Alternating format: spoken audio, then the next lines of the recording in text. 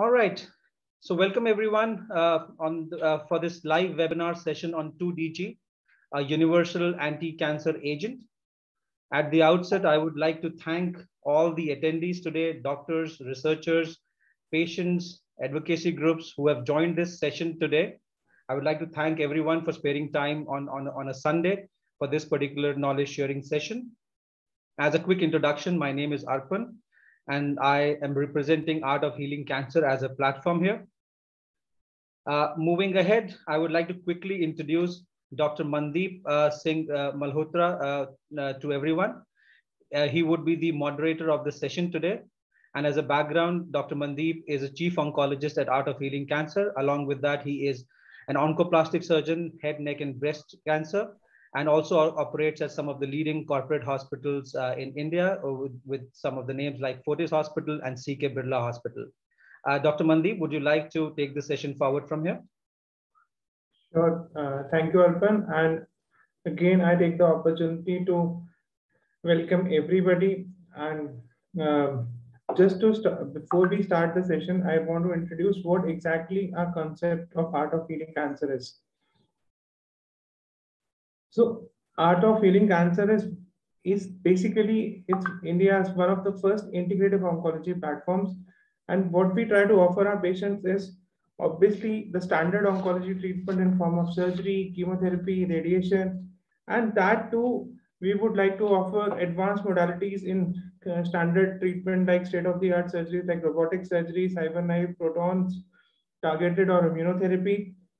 Also, we want to be one of the best in precision oncology, and we offer our patients evaluation of circulating tumor cells, NGS evaluation, which not only evaluates just DNA but also RNA as well, and chemosensitivity analysis.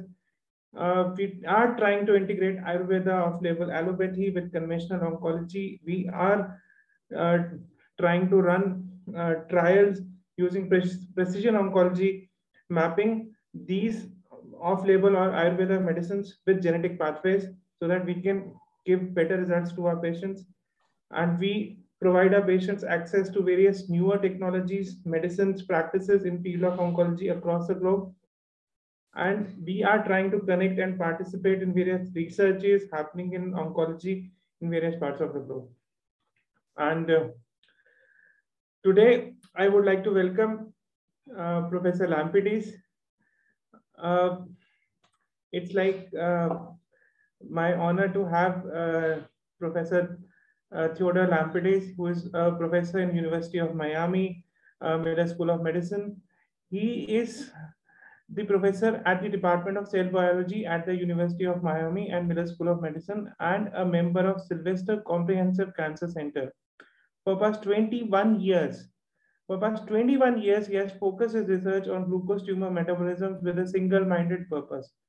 And it is really an honor for all of us to have Professor, and he would share his extensive, elaborate, and a very coveted word on the glucose metabolism and how to control it for cancer treatment. And also with Professor, I have two panelists with me. I welcome Dr. Daniel Stesinciu from Netherlands. He is the founder of cancertreatmentsresearch.com, also founder at Cancer Charity, MCS Foundations for Life, and founder of MCS Formulas. I also welcome Mr. Mark Sean Taylor, who is the founder of Patient-Led Oncology, a patient advocacy group set up to understand the effectiveness of integrative cancer treatments using technology to capture treatment and outcomes. Now, I would request Professor Lampidis to carry the session forward. I would request him to share his slides and start his presentation. And we are all eagerly waiting for him to hear him. Thank you. Thank you, Dr. Mandeep.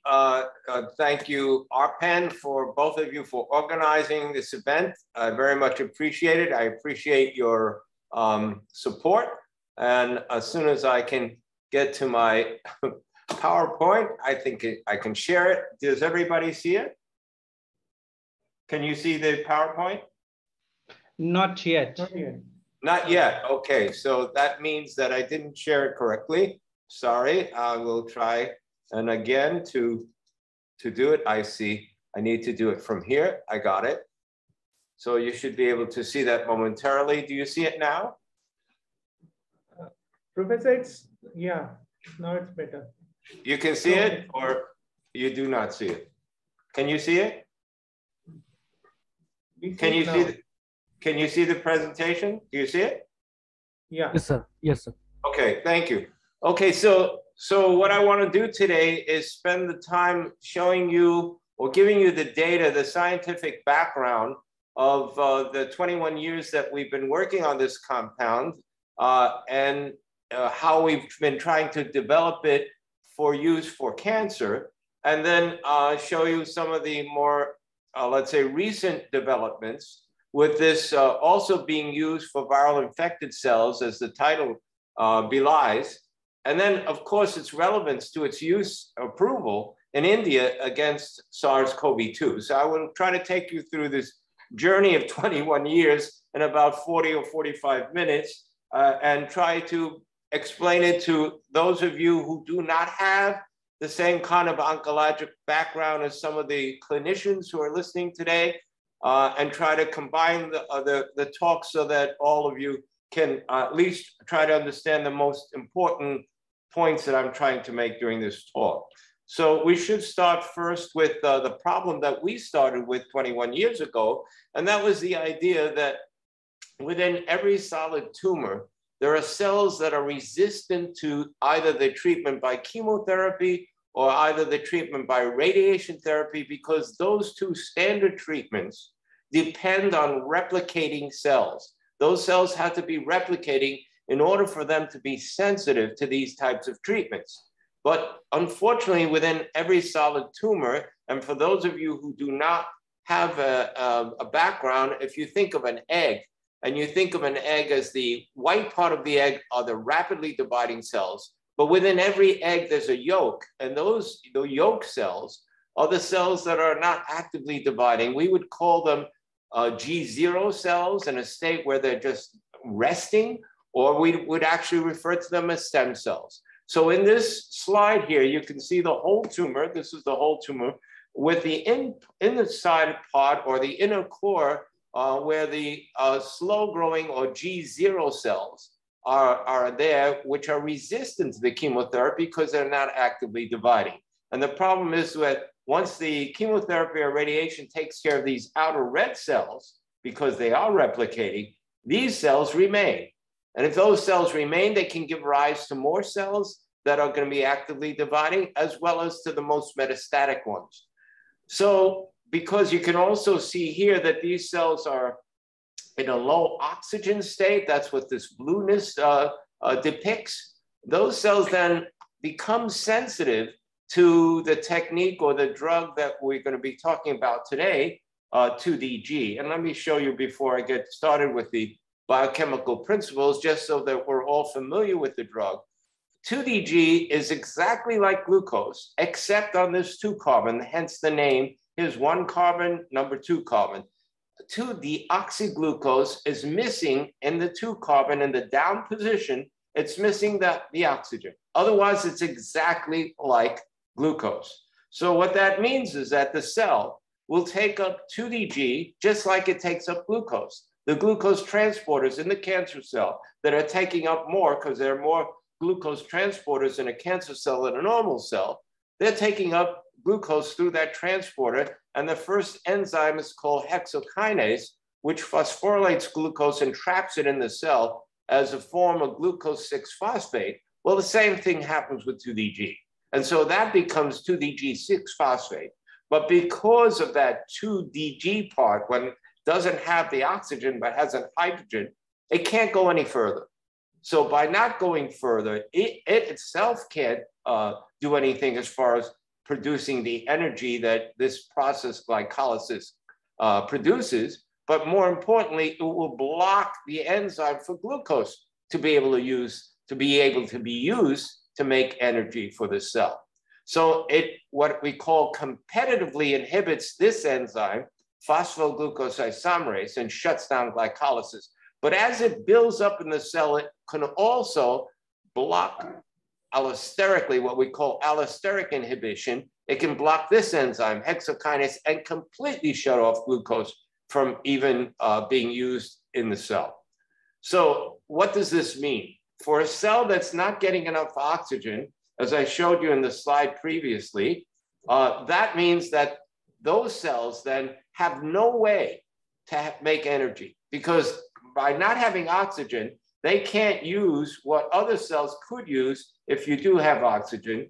And unfortunately, this is not showing. But if the oxygen is gone, yes, if the oxygen is present in the cells, in normal cells, then you can use other energy sources like fatty acids, and amino acids. So these are the three energy sources that we all have: fats, proteins, and carbohydrates. But without oxygen, then the cell dies. Whereas those cells, even if, which most of our cells are, they're in the presence of oxygen, those cells will survive. And even if you got enough 2DG into those cells, they would use these energy sources to overcome that. So that's one of the big windows that we have in using this type of treatment. Now, here on the right-hand side, we're showing that 2-deoxyglucose gets in more to hypoxic cancer cells, more than cancer cells, and the cancer cells take up more than the normal cells. So we have this normal or natural window of selectivity of more 2DG getting into a hypoxic cell, more 2DG getting into a cancer cell, and the least getting into normal cells. So as I say, even if you got enough to block glycolysis in the normal cell, as long as you have oxygen, you can survive that, much like the Atkinson's diet, where if you burn your glucose or you lower your glucose, you can now use fats and proteins in order to survive and lose weight. But that's not the point here. The point is that we have this nice selectivity, a natural selectivity that hypoxia offers us, the difference between cancer cells and normal cells, at least for those cells that are hypoxic. So that's what I'm going to talk to you right now and show you many experiments, but I'll only show you two. We did many, many experiments in many different types of cancer cells. So one of them that was the first ones that we did, we took a cancer cell, and instead of just putting it under hypoxia, we also did two other things. We took the cell and gave it a chemical that blocked the usage of oxygen. We call that a mitochondrial agent. In this case, it's rhodamine 123. So that was our chemical model of what we call, quote unquote, hypoxia, or else anaerobic growth. That's another term. Or else we actually got rid of the mitochondrial DNA. So that's our genetic model. And those cells then were still relying on glycolysis to survive. Well, down here, what you're looking at is survival. So dead cells in this up thing and showing that less than 10% cells. This one is the cancer cell that we did nothing to. And so it's the same cancer cell in all three other anaerobic models. And this last model is just putting the cells under hypoxia. And so under no treatment with 2DG, no 2DG, they're all surviving quite well. So that means that under our models of anaerobiosis, the cells are doing fine, but they're using glycolysis. So once we give them 2DG, those cells that are dependent on glycolysis die. And that was the first process that we had to show, at least in vitro, that our concept was working. And this is just what we call a dose response, or at higher doses. And as you can see, even in those cells that are what we call the nomoxa cells, nothing wrong with the mitochondria, there is a little bit of cell death, and I'll show you why in a couple of slides later. So now we take that concept and bring it to what happens in vivo or in animals. And working with one of the world's experts in a disease that causes retinoblastoma in children, which is the #1 eye cancer in children, Dr. Tim Murray, he came to my lab and told me that in certain children that come in too late, he cannot save them by treating them with the treatments that he gives. And one of the main treatments is carboplatin. And he thinks it's because those tumors are too large and they have too much hypoxia. So he wanted to study 2DG in collaboration with our lab to see whether or not 2DG could actually have effects, positive effects, in combining it just like we thought, in combining it with chemotherapy to try and get the whole tumor. And he has a model called the transgenic model of the disease, where by knocking out the most important genes that causes this disease, retinoblastoma gene, as well as the P53 gene, all the animals get retinoblastoma. And this is what it looks like in an untreated animal 22 months after, 22 weeks after birth. They have a full complement of retinoblastoma. That's all the purple here. What you're looking at is the whole eye, cornea, lens, and then all of the purple is tumor.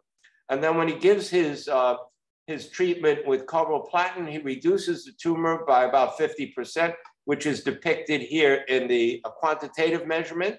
And then when you give 2DG alone, you also reduce the tumor, but not completely. But when you give the combination of these two drugs, you get almost a completely normal retinal epithelium. Well, what's most important about this is the proof of principle that what we saw in vitro is working in vivo in animals.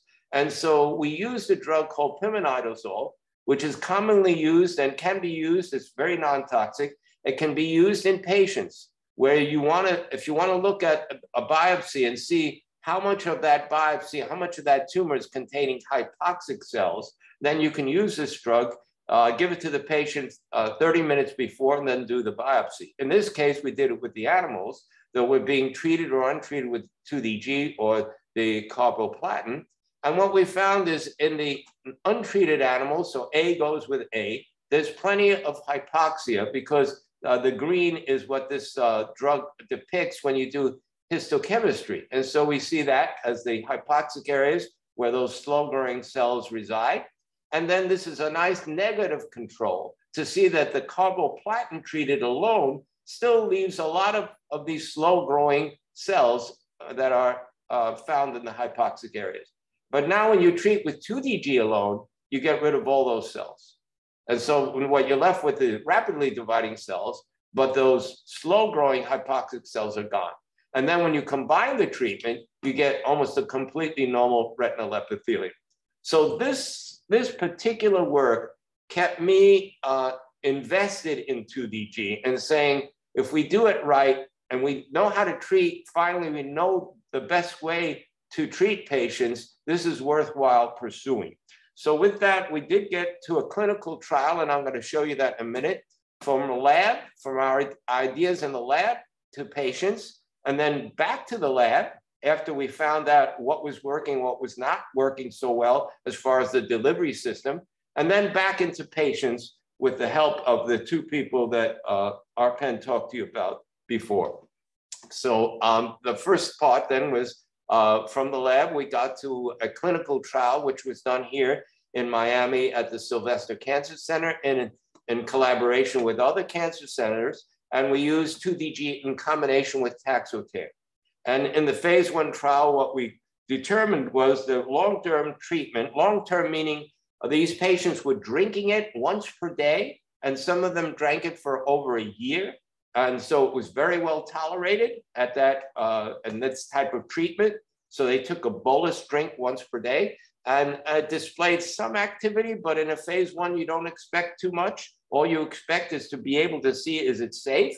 And so and also establish the highest dose you can give. And at the point where we hit 63 milligrams per kilogram, we felt that we didn't want to go any further than that. But at that dose, we also got an insulin response. And as we know with glucose, when you get an insulin response, the insulin takes the glucose out of the blood and delivers it to fat and proteins. And so, fat and muscles, I'm sorry. And so with that, we then hypothesized that perhaps then 2DG was not reaching the tumor as well by being delivered just by one day per drink. So we went back to the lab, and what we did was we took animals and inserted slow surgically pumps that would slowly release 2DG much below the dose that would induce an insulin response. And what we found was that 2DG alone gave us a very nice control of the tumor by itself. So we were thinking then that this could be applied in the clinic. And with the, let's say, a very fortunate meeting that I had with Dr. Daniel Stansu in the Netherlands, who had a lot of, let's say, he had a lot of experience with the many doctors that he was able to connect with for his own personal reasons. Unfortunately, one of his loved ones had cancer. And so he was able to make many connections with doctors all throughout Europe.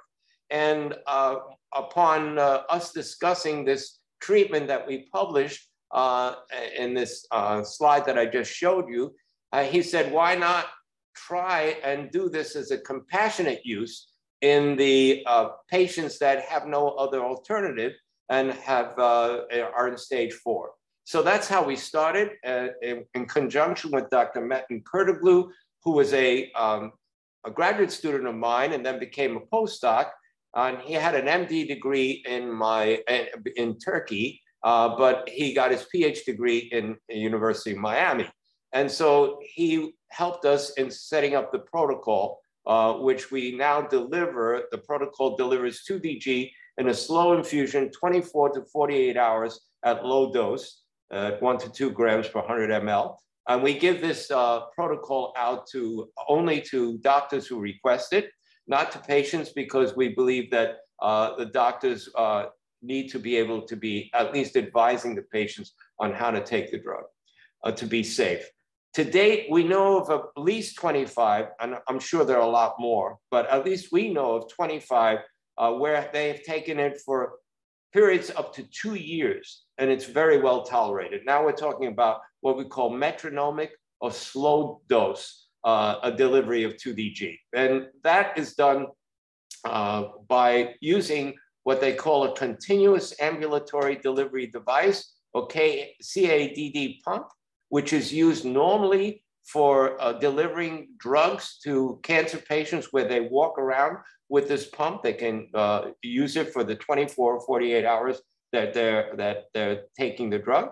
And so far we have very positive effects, but they're anecdotal because it hasn't been done in a true clinical trial. It's just been done on patients who are taking other drugs. So it's hard to determine exactly how much 2DG is contributing to the positive results we've seen in many of these patients that have been treated with it.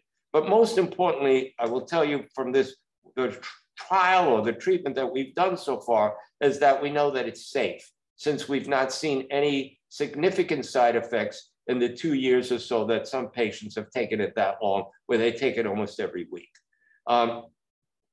So I will just give you one particular patient that was quite remarkable, because we knew that there were no other treatments before she began the 2DG, except she didn't want to, when she was first diagnosed by the doctor for ovarian cancer, he found that it was metastasized not only to the ovarian place, but it was liver, spleen, and peritoneal cavity.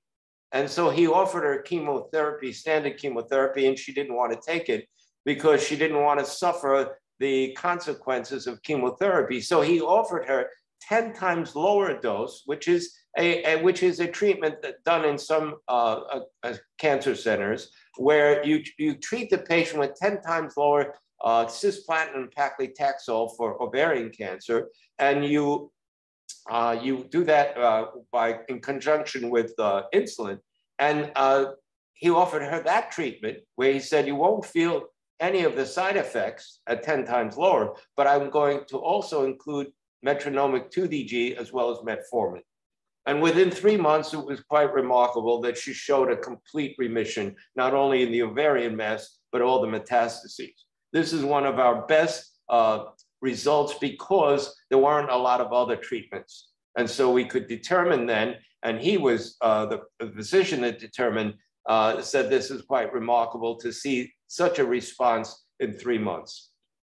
So with that, I will go on to show you some other data that takes us to a completely different place. And that is, I showed you before how sensitive hypoxic cells are to 2DG, but then we went in a completely new direction with this unexpected result. And the unexpected result came again from the student in the lab, who is now a doctor, Metin Kurtoglu, who came to the lab and said he wanted to do a project in the lab. He was very interested in 2DG, but he had no experience in the lab and laboratory procedures. He had an MD degree from Turkey, but had never worked in a lab.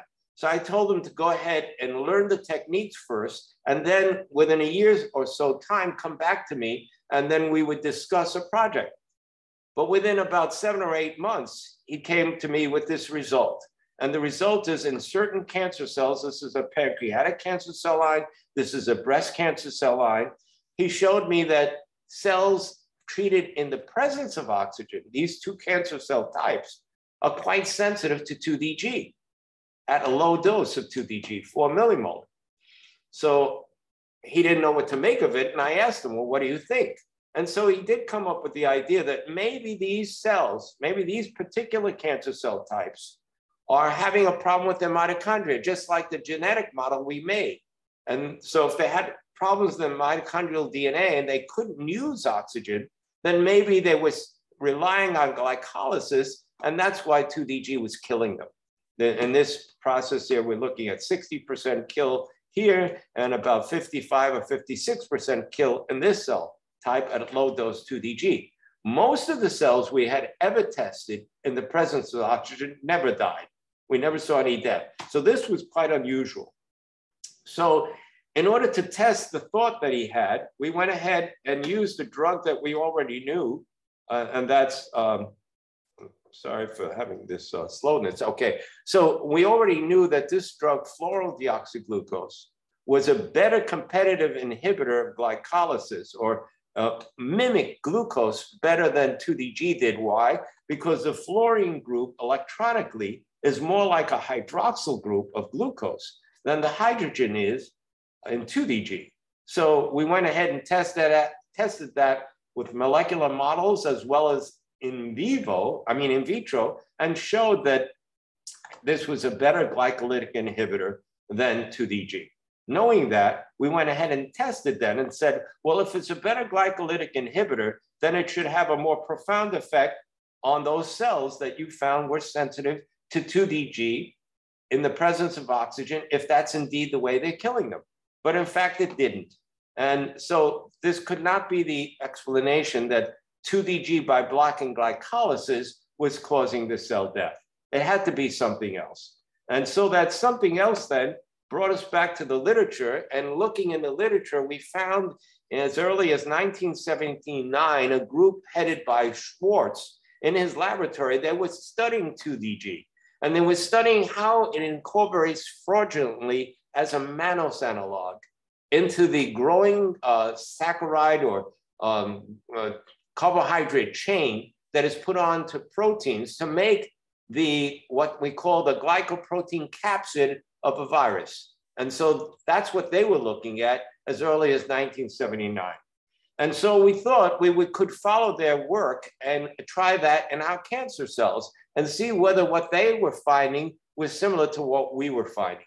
So to show you what mannose looks like, mannose is a natural sugar, as you know, and comparing it to glucose, it's exactly the same, except the only difference is that hydroxyl group in the up position in mannose is in the down position in glucose.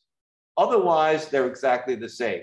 So 2-deoxyglucose, having a hydrogen in the up position and having a hydrogen in the down position can mimic not only glucose, but mannose. So one could refer to 2-deoxyglucose also as 2-deoxymannose.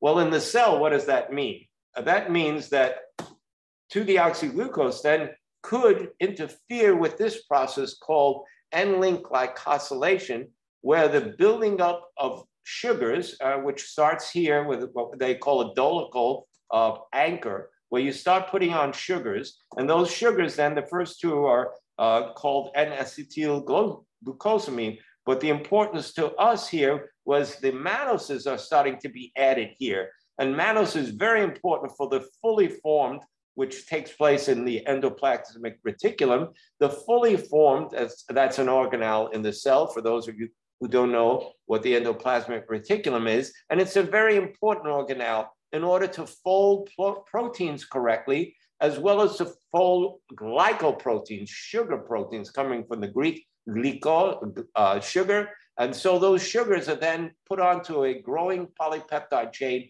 inside the ER. And if those sugars are interfered with by 2DG, by interfering with mannose, because it looks like a mannose analog, this won't fold well, these sugars won't be correct, and the whole glycoprotein then will not be able to be sent out, and will start to accumulate and causing what we call ER stress, which is what's shown in the next slide. No, that's the end of the show, I didn't want that. So we'll go back to the next slide. Let's go back there, or we can just show it like this. I think it's easier because I should be able to, no, they don't, for some reason, I'm sorry, they don't seem to go passing this way. Okay, so we should be able to transfer the slides here. Go back. Okay, for some reason this is. Yeah, so can you click on the bottom at? Yeah, let me get rid of this. Yeah, if I can just get rid of this, discard changes, get rid of this. Yes, okay, so we should get back to the whole screen. Yes, okay, so with this understanding, that 2DG could cause this interference and causing what is known as ER stress, there's a system inside the endoplasmic reticulum to sense this kind of damage, much like P53 senses DNA damage and tells the cell, don't make any more DNA because there's a problem with the DNA. So it tells the cell cycle to stop. It tells the cell then to make more DNA repair enzymes. And if that doesn't work, then it eliminates the cell by P53 mediated apoptosis. Well, similar to that, for unfolded proteins causing ER stress, the unfolded protein response, which is made up of PERK, ATF6, and IRE1, what this does is first phosphorylates what is known as EIF2 alpha, which is the initiator of cap-dependent protein synthesis. It tells the cell to stop making these proteins because it cannot handle anymore.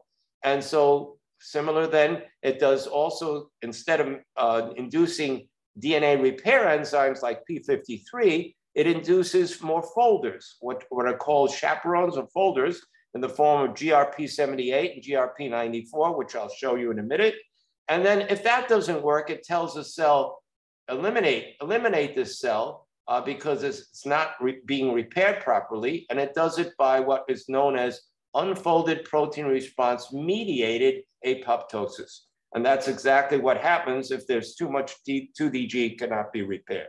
And so with this understanding, we hypothesized then what 2DG was doing was interfering initially with this growing polypeptide, growing oligosaccharide chain, and that was causing misfolded proteins, which would induce ER stress, would induce unfolded protein response. And if that was not repaired in those cells that are sensitive, that's what was causing the cell death and not the inhibition of glycolysis. And the two people that were instrumental in this work is Metin Kurtoglu and John Mayer, both graduate students in my lab. And so I'll take you quickly through this. So the first part was done in collaboration with Mark Lerman at the University of Southwestern Texas, where he is if he's not the world leader in looking at carbohydrate oligosaccharide synthesis, he's one of the leaders in the world in using a technique called FACE, which does not use radioactivity. So he's able to do this without using radioactive precursors. And he's able to show in our sensitive cells, when we sent them our work, he was able to show that at low dose in those sensitive cells, the fully formed, what we call the fully formed oligosaccharides, or G3M9 with 9 mannoses, was completely or almost completely interfered with. So it's no longer looking like the untreated cells. So here's untreated with 2DG, and here's the fully formed G3M9, almost completely gone. Whereas the resistant cells, that most of the cell types that we look at are resistant, are doing quite well and not affected. So that was our first indication that we were on the right track. And so we went on to go ahead and look at ER stress and see whether or not the ER stress markers were up. So doing a simple Western blot where you can actually look at the levels of these proteins, we were able to see that this protein, GRP94 and GRP78, both of them ER stress markers, are up as compared to control. And then interestingly, we could not reverse this with glucose. So if it was mimicking glucose and blocking glycolysis, we should be able to reduce that. We couldn't, but with mannose, we could do it very nicely.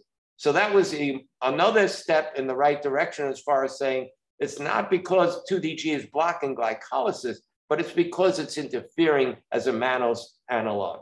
And so the next step was to go ahead and look at the cell death and see whether we could reverse the cell death by co-treating the cells with mannose. So in this case, we're not co-treating with anything in the 1420 or the SKBR3, and both cell types are quite sensitive to 2DG, as we knew. But when we co-treat with mannose, we get rid of the toxicity.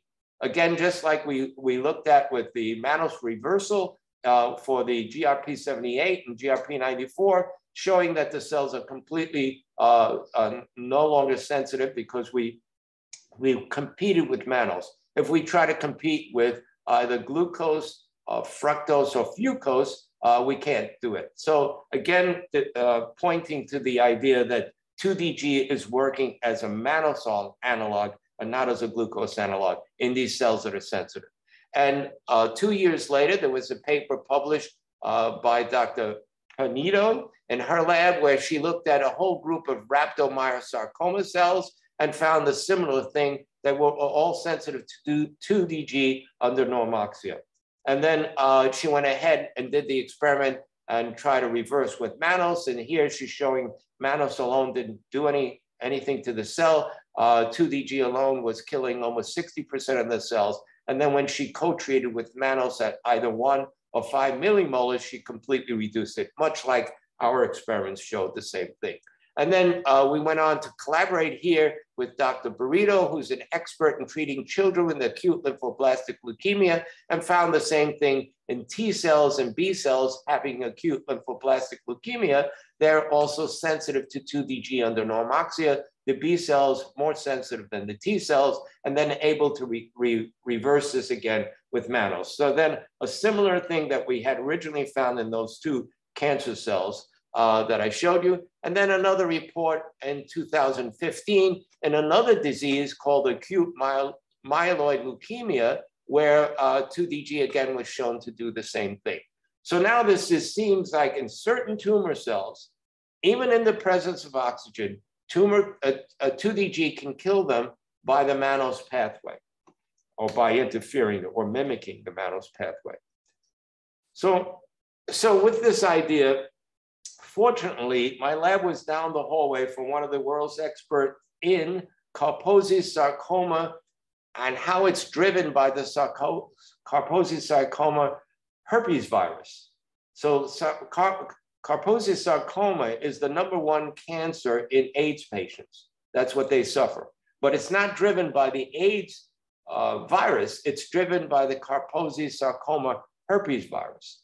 And so in talking to Dr. Mesri, Enrique Mesri, who is the person down the hallway who's been studying this for many years, he talked to me about how viruses, when they get in and use these envelope viruses, because herpes is an envelope virus, how it gets in and uses the ER. It's making a lot of viruses, and the cell before it got infected was only doing a certain amount of ER utilization. So this causes a lot of stress in the endoplasmic reticulum because there's too many proteins being used or processed. So they had to have a way to circumvent what we know now, the PERC, or the unfolded protein response. So they don't phosphorylate it, they do not block EIF2 alpha, and they make all these proteins. Otherwise, if they blocked it, they couldn't make the viruses. So the viruses had to come up with a way to overcome this ER stress that they caused. Well, we thought simply then, why not give those cells that are being affected by the virus or pre-treat them with 2DG and see, co-treat them or pre-treat them and see whether the ER stress that we could cause with 2DG would go ahead and phosphorylate PERK and block further protein synthesis and then block viral replication. And indeed, that's exactly what we found. And I'll show you those couple of slides where we actually showed, I'm sorry, this went down again, where we actually showed this to occur. So in this particular slide, we're looking at the ER stress markers. In this case, we're looking at phospho-EIF2 alpha and showing that it's upregulated compared to no 2DG or no FDG. When we do it with FDG, we don't see much of a change. A little bit, but not much, not nearly as much as 2DG. And then when we look at GRP78, unfolded protein response marker, we are also seeing a nice upswing in the GRP, but very little by fluorodeoxyglucose. Again, fluorodeoxyglucose is doing a little bit more than untreated alone. So this then led to the next important finding, and that is, of course, virus. What happens to the virus? And we show a dramatic drop in the virus, even at 4 millimolars, and at 10, we completely got rid of all the virus produced by Kaposi's sarcoma when they infect these, when they're infected in these Kaposi's sarcoma virus holding cells. And then when we look at FDG, we do see a slight reduction, but not nearly as much as 2DG. And then when we look at the amounts that are found in the cell, we find that untreated, of course, we have what we call the 100% of the cells are carrying the virus, whereas when we give them 2DG, we completely eliminated the amount in the cell. The amount that we're looking at here is just outside of the cell, what's been released. Then when we look at the cell itself to see whether this could be because 2DG is affecting the cell, we find that the cell is 100% viable. So in these cases, either in latent form or in the lytic form, because in the lytic form, this virus slowly is released and so does not cause death in these cells, whereas certain viruses, when they're lytic, they also kill the cell. But in this case, the lytic is not causing death of the cell, but most importantly, 2DG is not affecting the cell and killing it. And then this is just another virus that is lytic and doesn't depend on being stimulated to go from latent to lytic. And this cell also, this virus also being reduced by 2DG. So two, Kaposi's sarcoma herpes virus, both having dramatic effects with 2DG and lowering the viral titer. So with that, we stopped our experiments. So I'm just showing that we could reverse the whole thing with Matos. We stopped our experiments there and went on to other things looking at 2DGs and its effects in cancer. But there was a paper published 2 years later after our publication, which showed a similar occurrence, but in a different virus. And so 2DG was causing this effect of unfolded protein response in a porcine epidemic diarrhea virus, which kills pigs and is important and certainly in areas where they depend on pigs for food. And so that was interesting to us that the similar response that we found in the herpes virus is now occurring in a completely different virus. Little did we know the significance that that virus is a coronavirus. And so we didn't know about that, certainly in 2014, and it didn't really mean much until, of course, when we all had to learn about the SARS-CoV-2 virus and how important that is right now. And so we went on to, now I'm going to switch the talk back to why 2DG works as a, let's say, a mimetic of glucose, and why it's important, and the first important use that we could see of this particular drug and how we used it clinically for the last 45 years is that we used it for a marker inside patients to see where the tumor lies. And by doing that, we're using a fluorine 18 instead of on the 2-carbon using fluorine, fluorodeoxyglucose, we use an isotope. And that isotope gives off a positron. It's a positron emitter, hence the name positron emission tomography or PET scan. And so where the sugar goes is where we can, once we put the patient under a scanner, we can find where does the sugar go. It's taken more by tumors than it is in the normal surrounding tissue. But why has that happened? Well, it took another 20 or 25 years before the experiment was done. And I'll show you first the first experiment to show why tumor cells take up more glucose is because glucose is not only an energy, universal energy source or vital energy source, but it's also the prerequisite for precursors to be used to build the cell. What does that mean? When you label the carbons on glucose and follow this by metabolomics or by mass spec, you find that the glucose molecule ends up in nucleotide synthesis, ends up in the nucleotide sugars, it ends up in the fats, it ends up in the proteins that are made inside of a cell. So glucose is not only a vital energy source, as I said, but it's also the building blocks for a cell to go, or cancer cell to go from 1 to 2. You need substance, you need these building blocks, and that's exactly what glucose delivers. So with this understanding, one of the leaders in looking at how this major oncogene, c-MYC, his name is Chi Dang at Johns Hopkins, he was there at the time, and he was studying how c-MYC drives cancer. And so when he knew about the idea that glucose was an important building block, he thought maybe he could find how c-MYC, an important cancer gene, was driving glucose metabolism. That was his hypothesis. And indeed what he did was he took rat cells and inserted MYC, the MYC gene, into those rat cells and found that he could upregulate many of the glycolytic, not only glucose transporter, but many of the glycolytic enzymes. And so he did this in vitro, and he did it also in animals and found the same result. So that was in the year 2000. Shortly thereafter, other genes like the AKT gene, the RAS gene, the SRC gene, all genes that are major genes that are driving cancer, as well as the loss of the suppressor genes, which is P53 and RB genes, all of them known to be driving cancer, have this one thing in common, that they're driving glucose metabolism. So what does that mean? That means that 2DG then, which comes in here, acts as, and that's why we call it, it exploits a universal trait of cancer, increased glucose metabolism. So it becomes a universal treatment for cancer. And so why? Because it doesn't matter what the profile of the cancer, and when they do oncogenic profiling of a tumor patient's tumors, they look at the profile and see whether they could target some of the pathways that these genes are driving. And that's what's known as targeted therapy. But it doesn't matter what those genes are, the combinations or one or two of these genes. What does matter is that it doesn't make a difference because all of those genes are driving glucose metabolism. So that's why we think that this drug is certainly worthwhile to further develop so that others besides the ones that we've been treating could be used for generally for cancer.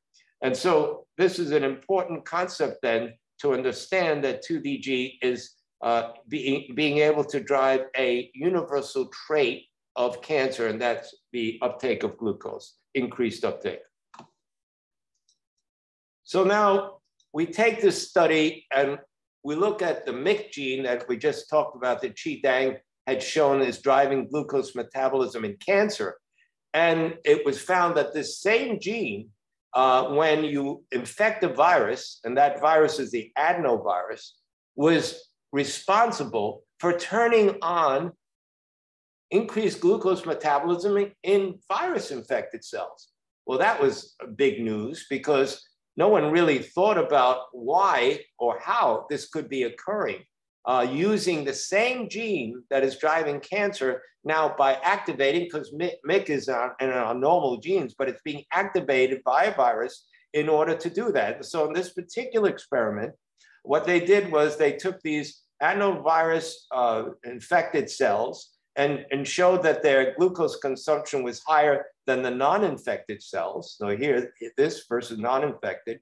And then what they did was they gave sRNA, which is a way to silence the MYC gene specifically to implicate MYC in this process. And they showed that now they're no longer consuming glucose that they did before. Now they're like the normal cell, the non-infected cell.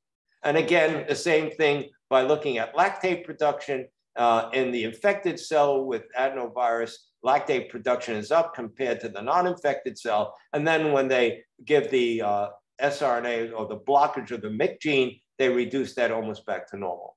But most importantly is the viral titer. So when they blocked the MYC gene, they lowered the viral titer. So showing that it was the MYC gene that's driving the increased glucose metabolism, and they were able to by shutting down increased glucose metabolism, they're able to shut down the viral replication. Well, then this becomes a very important concept for how that works. And that was done more recently, but if you go back in the literature and look at where it was first shown, you go back to all the way to 1957 and looking at the poliovirus and showing, they observed that glycolysis was turned up. And then all these others, adenovirus, cytomegalovirus, and then I just highlighted Munger because he was the first to use metabolomics or mass spec and actually showed that these genes that were working were upregulating the glycolytic enzymes. That's what his work showed, as well as the metabolites of glycolysis. And then we go down to this one that was published in 2018 by Guido Gualdoni and his collaborator, Dr. Stockel, and both of them looking at rhinoviruses inducing, again, glucose metabolism. And in this particular experiment that they published where they did it in animals, they are now developing what they were able to show was if you deliver 2DG by a nasal spray, you're able to block the rhinovirus responsible for the common cold. And that's what they're developing their nasal spray for of 2DG to be able to protect people from a common cold as well as to treat those. And the animals, they showed it worked very well, but they also showed a very high anti-inflammatory effect of 2DG, which we'll talk about a little later on. And so now, of course, now with the advent of COVID, they're also studying the delivery of 2DG in a nasal spray for COVID.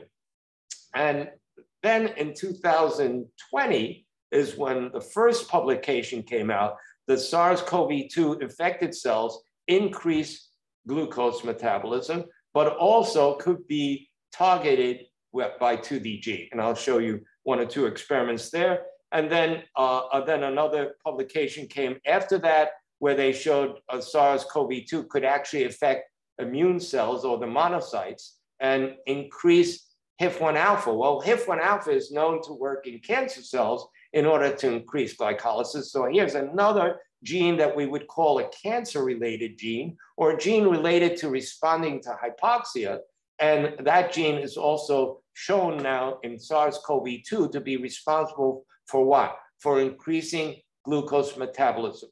So now we have a whole literature telling us that viral infected cells increase their glucose metabolism. So now we get to the question again, why? Well, if we understood it in cancer, then we should understand it in virus. So what does virus do? Virus needs more proteins or more viruses to be produced. So it needs more substrate. So here's the little substrates coming in. Where? By glucose. So if 2DG blocks this by blocking glycolysis, that's one way it will stop viral replication. So in a non-envelope virus as well as in an envelope virus, because a non-envelope virus doesn't use the ER. It's produced here in the cytoplasm, but it still needs the building blocks.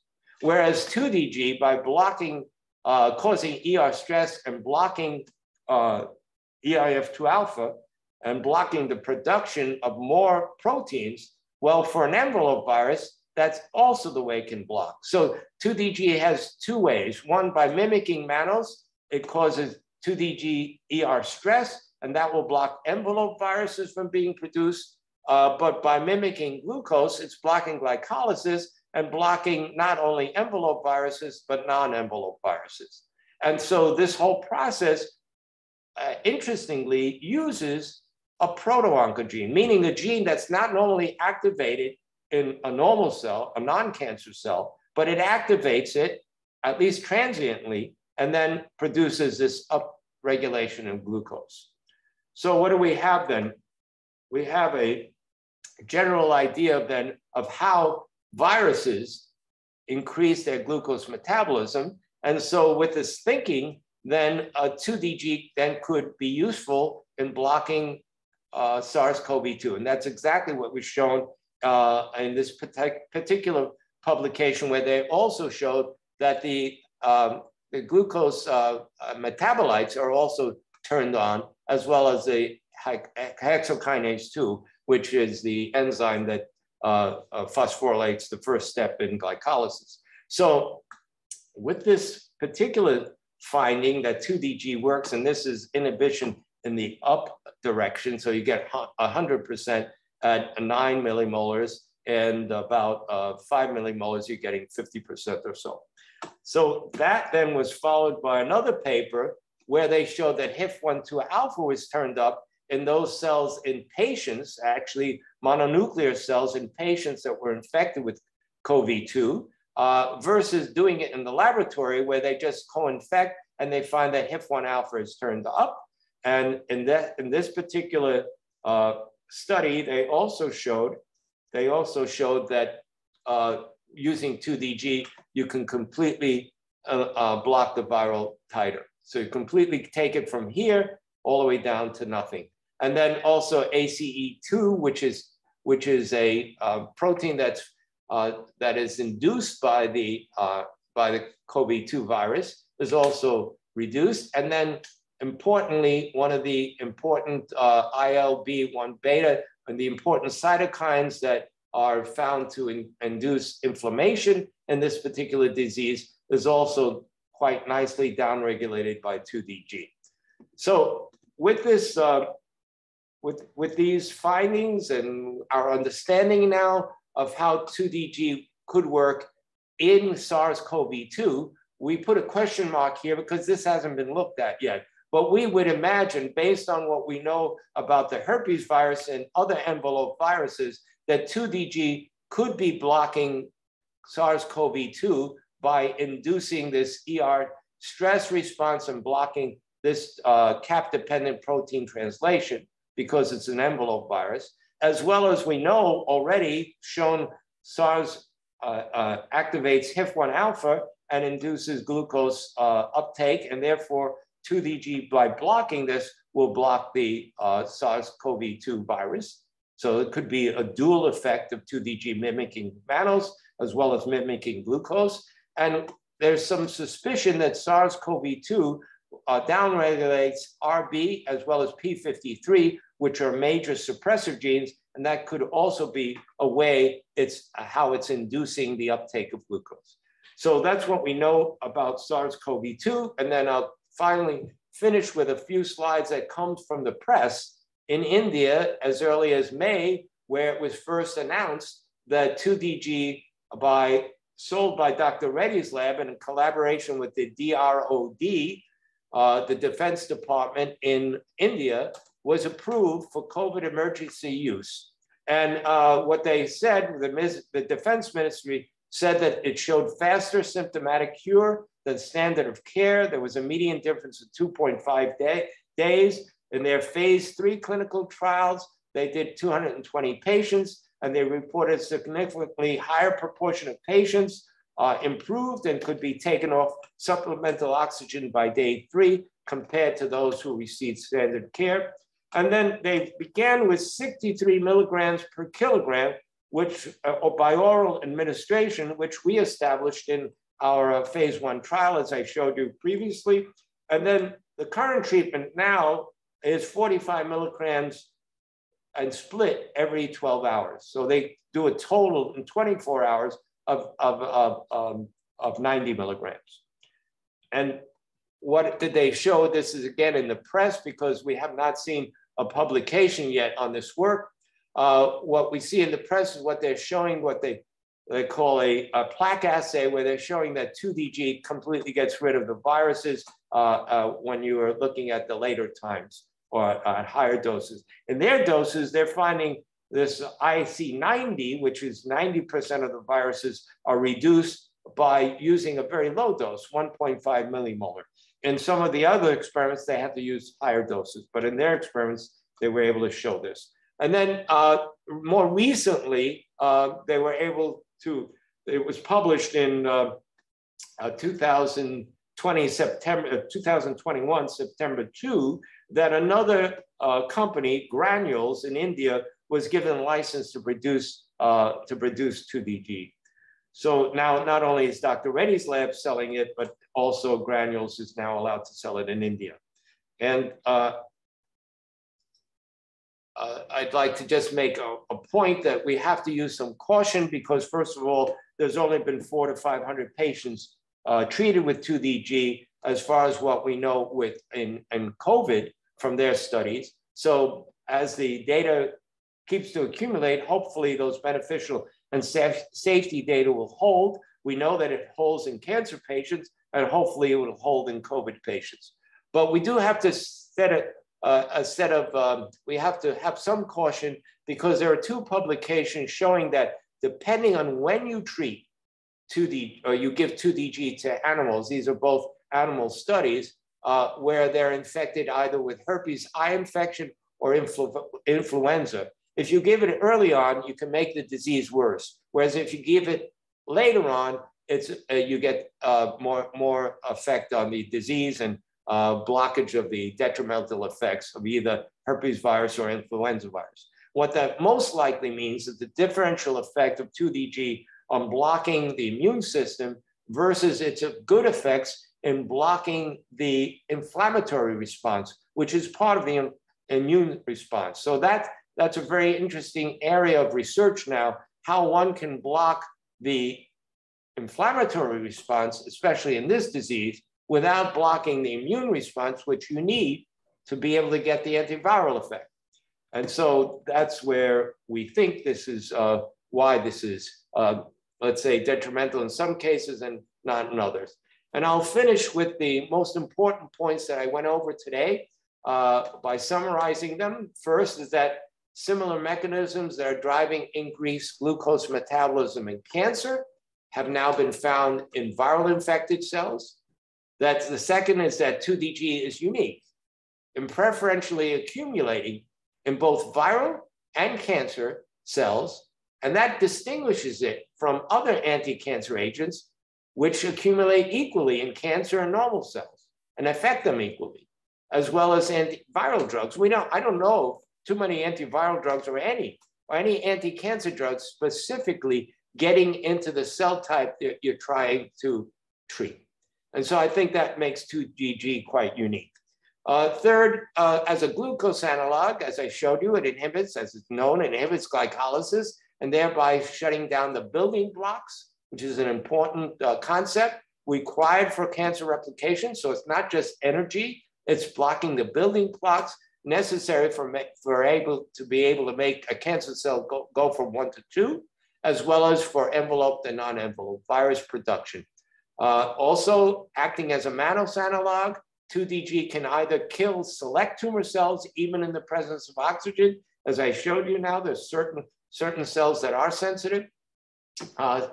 Next, that in virus interfering with the function of glycoproteins, as a mannose analog, it's involved with capsid formation to attenuate infectivity or alter its immunogenicity, as well as in an envelope virus, as I showed you, the viral production by inducing ER stress and activating the unfolded protein response. That's how it inhibits them. And then we know that ACE2, an important receptor on our normal cells for the spike protein of SARS, both of them are glycoproteins.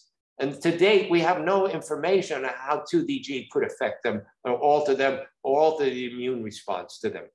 And so that would be an interesting area to look into. The other one is that 2DG's anti-inflammatory effects, especially what was shown in Dr. Guido Gualdoni's experiments and using the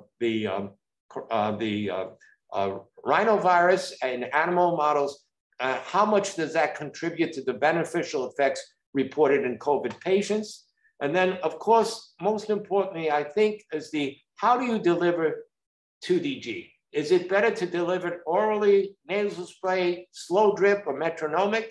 That's yet to be determined, which is the safest and the most effective way. And in fact, it's also used as a cream, as I recently learned, in order to be able to put it on warts and eliminate viral-induced or by the papillomavirus to induce warts. And this is something that I just learned in the last couple of days. And then 2DG, and finally, may be applicable in not only cancer, but also fighting the emerging variants, which are able to escape vaccines, but also other viral diseases where vaccines are not readily available, such as Ebola, Zika vaccine, Zika virus, and so forth. And finally, I'd like to talk about some of the contributors I know of, because I have down here other identifiable, but also unidentifiable. For any research endeavor, we never know those other people that have put in their efforts, and it's hard to trace back all of the people that have put in those efforts in order to bring us to wherever we are with whatever research we're doing. So in this case, Waping Liu, who really ran the lab for many years and did many of the experiments, but also was very instrumental in helping these other people that joined my lab. These are all students that joined the lab and graduated. I'm highlighting Jonathan Mayer and Metin Kurtoglu because these were the initial students in the lab that started the initial experiments, but certainly all the other students that we had were quite important in helping us find these other things that I talked to you about today. Dr. Savaraj, who's been a long-term collaborator in many of the results that I showed to you today, especially Dr. Tim Murray, who I showed was instrumental in showing the in vivo effects and how 2DG works in vivo.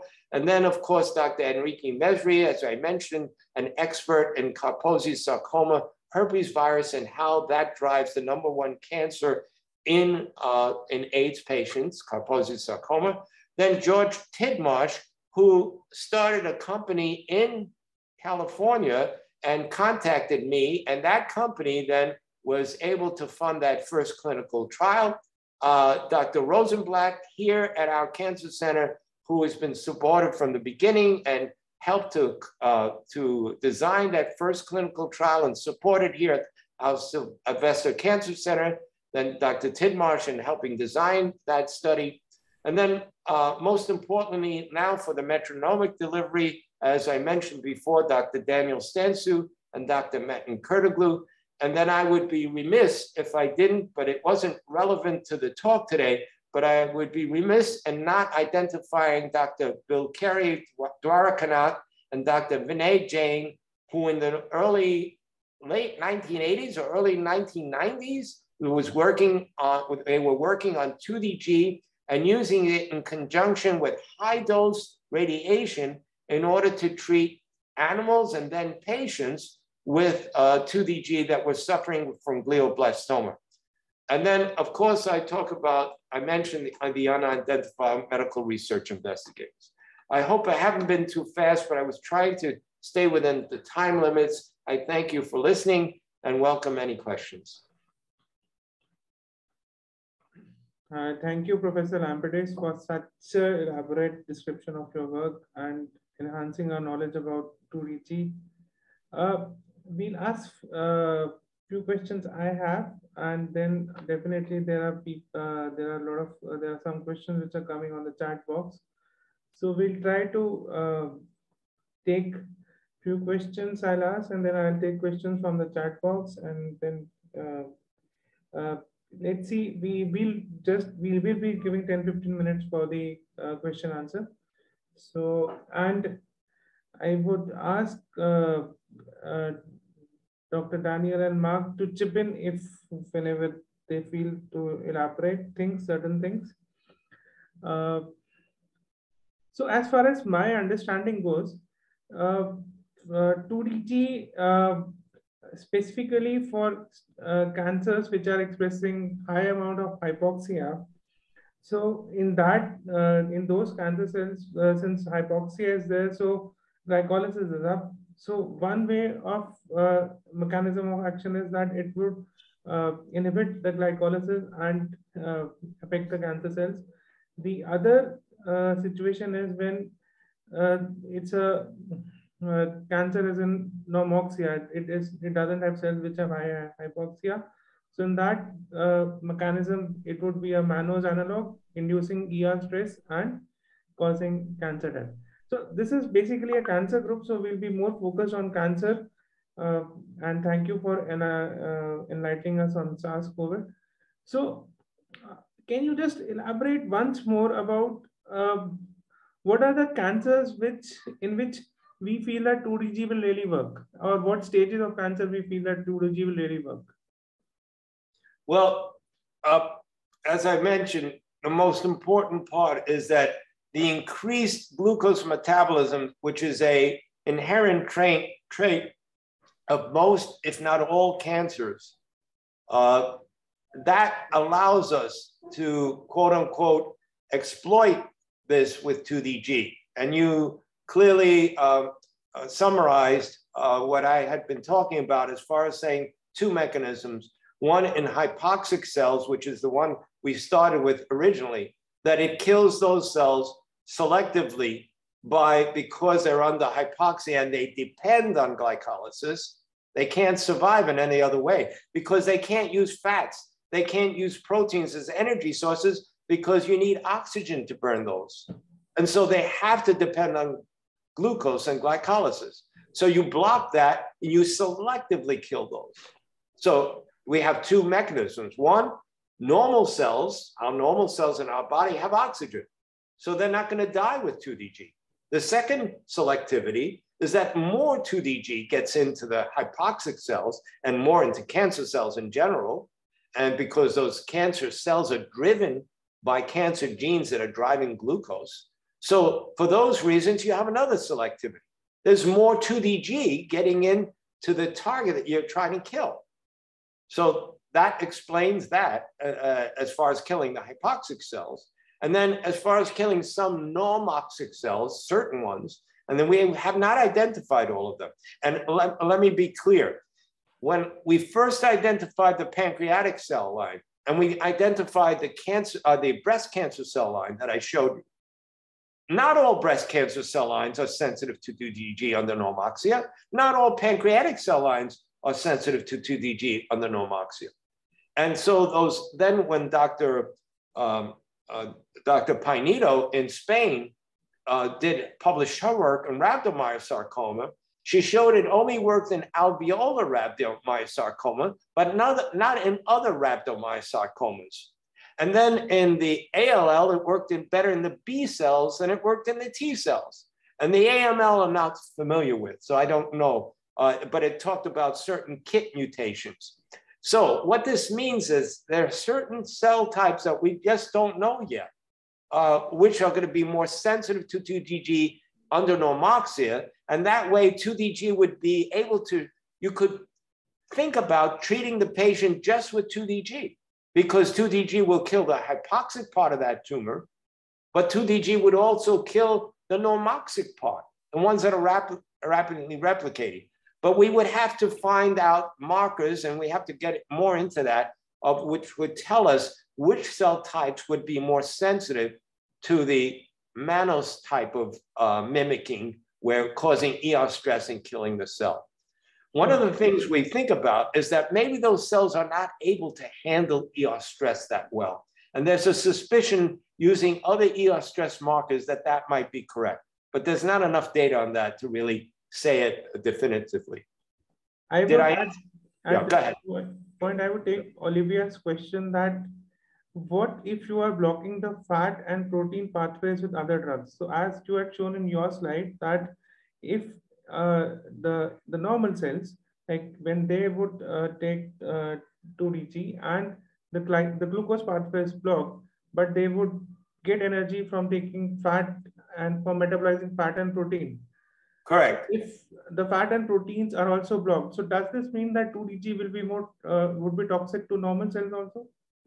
Well, if you were able, well, that's a good question. And I didn't think of it that way, but I can just tell you that first part that I talked about, the selectivity, that more 2DG will get into cancer cells, whether they're aerobic or whether they're hypoxic. That would then give us still a window.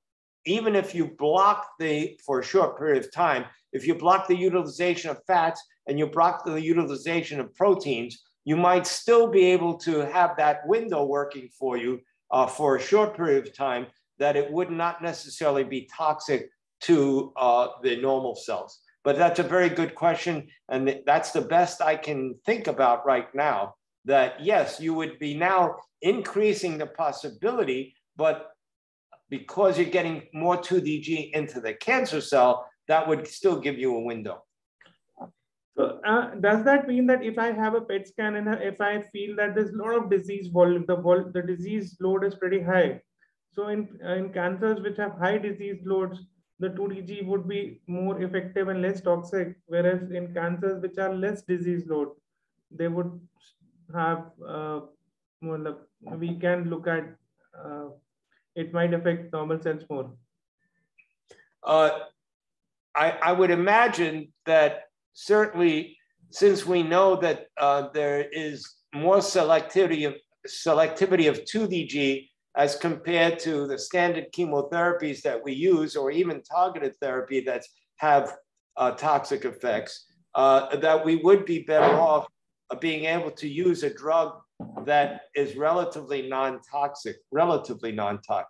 And so all drugs, I mean, anything, eventually give too much and you'll cause toxicity. I think the main thing would be the method and the mechanism of delivery. In addition to, and I haven't gotten into that part, in addition to other things that I didn't talk about, circumvention, how the cell could circumvent the blockage of glycolysis by 2DG and have other pathways which it could use to keep glycolysis going. And so those pathways, we have not yet done enough experiments, but I would like to be able to see what other combinations we could use. One of the interesting thoughts is that thinking about antibiotics, like doxycycline, we know that they have effects on mitochondria. We know. So theoretically, doxycycline plus 2DG might make the normoxic tumor cells even more sensitive to 2DG, might make them more anaerobic. And as long as we're not increasing the uptake of 2DG in the normoxic cells, we would still have a window of selectivity. But the normal window, of course, is hypoxia within the tumor. You don't have to do anything to the mitochondria. The mitochondria can't work. And therefore, you have that natural window, which is how we started this whole thing 21 years ago. Another question from Olivia, that does this mean that you should not take 2DG with mannose? Another good question. We haven't done this in vivo as far as trying to reverse the toxicity of those cells that are sensitive with mannose, but you would imagine you would rather not use mannose. Now, there are situations which will get us confused. There are situations where mannose could be useful by itself in cells that cannot have a pathway to go. Mannose can circumvent and can go into glycolysis. Mannose can do that by an enzyme called phosphomannose isomerase. And you can go from mannose to the glycolytic pathway, to fructose 6-phosphate. And so there's one paper at least out to say that mannose could be used alone to kill cancer in patients that had a defect in this pathway. So I would, based on what we know, and that's probably a very rare occurrence, based on what we know, what you're saying is probably correct, that you would not want to necessarily use a high amount of glucose or mannose when you're treating a patient with 2DG. Because of course, you don't want to block the glycolytic effect, which you can by using glucose. I didn't show that, but that's well known. Yeah. So there's another question from Christine. What is the interaction between 2DG and metformin? So block glucose so that cancer cells uptake more 2DG, or it doesn't block 2DG? Well, metformin, metformin with 2DG, what will be the effect? Well, that's been studied in vitro. I'm not sure if it's been studied. I think it's been studied in vivo too.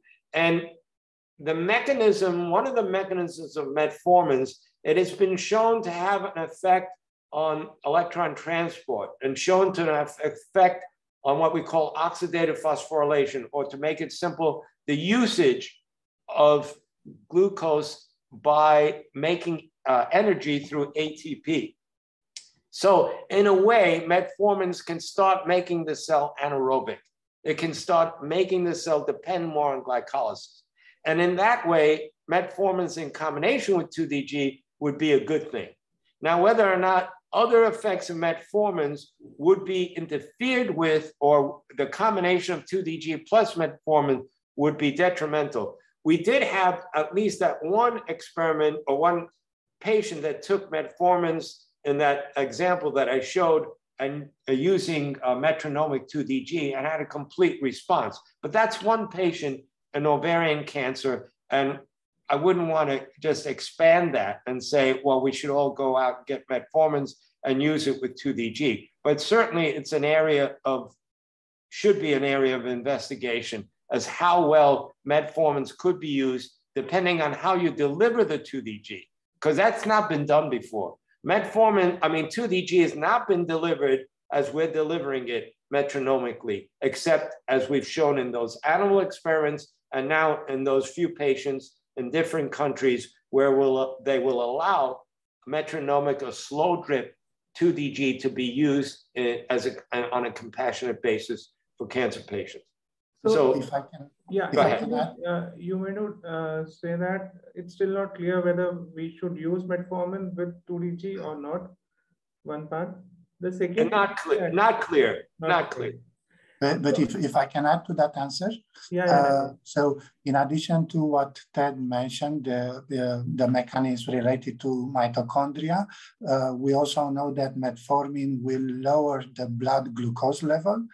And if on top of that you add 2DG metronomic, then of course, so you lower the amount of glucose available for the tumor while the tumor is still requesting that from the blood, so that you will end up in that case with more 2DG absorbed in the tumor. That's what we would expect. Next to the fact that it will, like Ted mentioned, make the cells rely more on glucose. Thank you, Daniel. That's an excellent point that you make, that would increase the effectiveness as long as it doesn't increase any toxicity. But I think that's certainly another mechanism that could be used. I would specifically ask you to, and also if Daniel can explain, that what is the difference of what you feel in your experience, the effectiveness of 2DG when we are, since in India it is approved orally. So, and as far as we understand that we are still not clear what is the best mechanism of administration, whether it's slow IV, rapid IV, orally. So what is your experience that for cancer, what is the best methodology for administration of 2DG? And also, to add to this, that mostly this would be as an adjunct to chemotherapy. Like it would be majority of times the patients, even if they are in self-driven trials or trial settings, it would be with chemotherapy. So what is the next part is, what is the best time to give 2DG, with chemotherapy or in between chemotherapy? Well, Daniel might be able to comment on that. You would expect that if you give 2DG afterwards, it might work better. You would allow the chemotherapy to activate and work on the dividing highly replicating cells, the ones that are replicating. And then you come in with 2DG. Why do I say that? Because in the lab, when we use 2DG under normoxia in cells that were not dying, we slowed them down. Every cell type that we ever used, we slowed it down. And I think that's because of the mannose action, causing some ER stress and slowing the cells down. So that's something that would be something we don't want to do for the chemotherapy, because chemotherapy is most active when we call it the growth fraction, or those cells within that tumor are actively dividing. And the more actively dividing they are, the more sensitive they are to chemotherapy. So based on the timing, we would think that it's better to treat the cells with the patient with 2DG after, let's say, 6 hours or 12 hours, or maybe even 24 hours after the chemotherapy has been applied. That's my thought. But Daniel, would you like to comment more on that? Yes, of course. Thank you. So indeed, I totally agree with that. There are studies showing that actually there were studies with metformin. So this concept that Ted mentioned applies to any other strong glycolysis inhibitor. There are studies showing that when using metformin prior to chemotherapy is reducing the effect of chemotherapy, while adding metformin immediately after chemotherapy, it's increasing the effectiveness of chemotherapy. And the reason for that is exactly what Ted mentioned. So for this reason, it makes sense that the best time to apply 2DG and other glycolysis inhibitors are immediately after chemotherapy had the chance to get into the cell. Because once it had the chance to go into the cell and start working, then by applying glycolysis inhibitors and ER stress also inducers, you are going to work against multiple resistance mechanisms of cancer cells to chemotherapy. For example, multi-drug resistance pumps are well known to be overexpressed in cancer, in most of the cancers, and they require ATP in order to function. So if chemotherapy is already in and is working, and then you can reduce the activity of MDR, and as a result, you can keep more of the chemo inside the cell. This is just one of the resistance mechanisms that you will address from energy point of view. But then you have also the fact that there is the pro-oxidant and antioxidant activity and pro-oxidant activity of chemo as a side effect or even radiation. And when you reduce the glucose that goes inside, you also reduce the fuel for antioxidant production that is used by the cell to fight, let's say, the side effects of chemo. So on the cancer cells. So there are multiple resistance mechanisms that you will address once you apply 2DG or any other strong glycolysis inhibitor immediately after chemo. But before, it's better to stop. So Daniel, that brings up the point, 2 points. One, Dr. Mandeep asked about what we think about the best delivery system, as I understood. And I think it's still a question. It appears that slow drip at least will reduce the insulin response, and therefore we will be delivering the 2DG more directly to the tumor than if we took a drink high enough that would induce an insulin response. And also the continuous, which we discussed, Daniel and I discussed this over and over. And Daniel brought up the point that FDG works because even at a low dose, much stoichiometrically, much less than what the glucose is in the blood, it still gets in. And so based on some experiments that were done in the early 70s and 80s, where they looked at 2DG selectively getting into cancer versus normal cells. They were able to show that there's a certain enzyme that allows the cells to keep 2DG inside the cell, or glucose inside the cell, more in cancer than in normal. So you have this process that is selectively accumulating. So if you give a little bit with time, the tumor cells should continue to accept it or to accumulate it to a high enough dose where it has a pharmacophoric effect or a killing effect. Whereas with the normal cells, it goes in, is used, and then out, or else just goes out. And so I think that's also in favor of slow delivery. Now, if you made a pill that slow delivers it, that would be wonderful. And then some people have suggested, why not just drink it 3 or 4 times a day at low dose? And that might also be a solution to how you would get past the pump idea. But you have to remember, drinking it goes through the stomach, and by the time it gets to absorption and so forth, you're doing other things. But direct delivery probably is a better way of getting as much 2DG as you want in what we call the slow delivery, slow. Then the last part is this nasal spray for COVID, but also we haven't thought about, and we thought about it, but we haven't tried it, for, let's say, nasopharyngeal or even lung cancer by nasal spray, directly delivering the 2DG. That's also a possibility. So it depends on the cancer type, but I would say most importantly is the slow delivery of where you would accumulate it.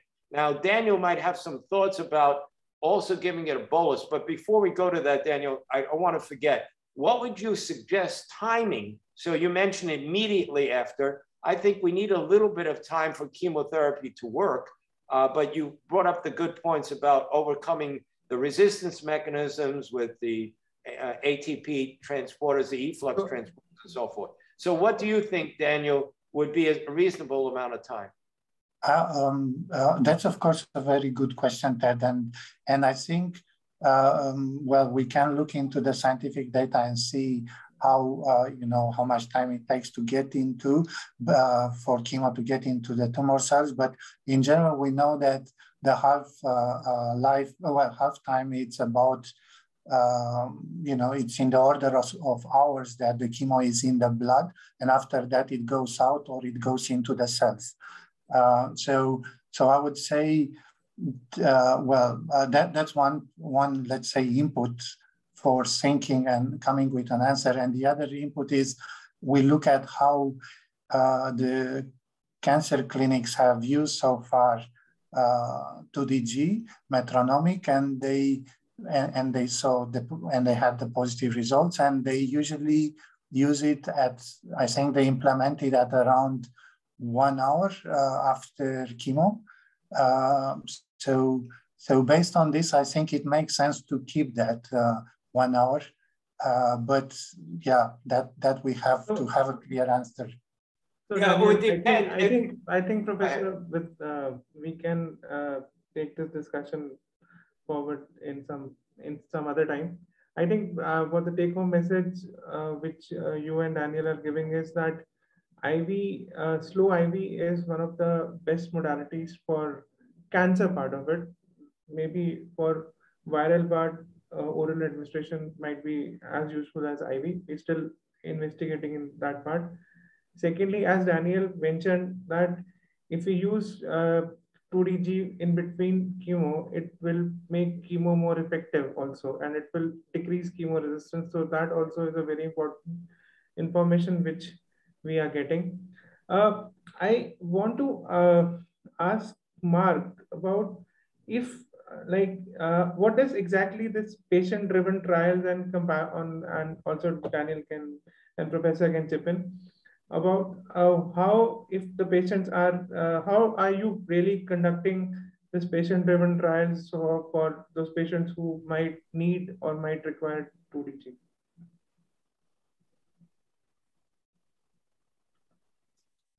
Hello? Yeah, go ahead. Apologies, I was on mute. So I'm defining patient oncology as a movement. I think there's a growing realization that there are a lot of these modalities that exist that have not been able to go through trials because the lack of ability to fund them.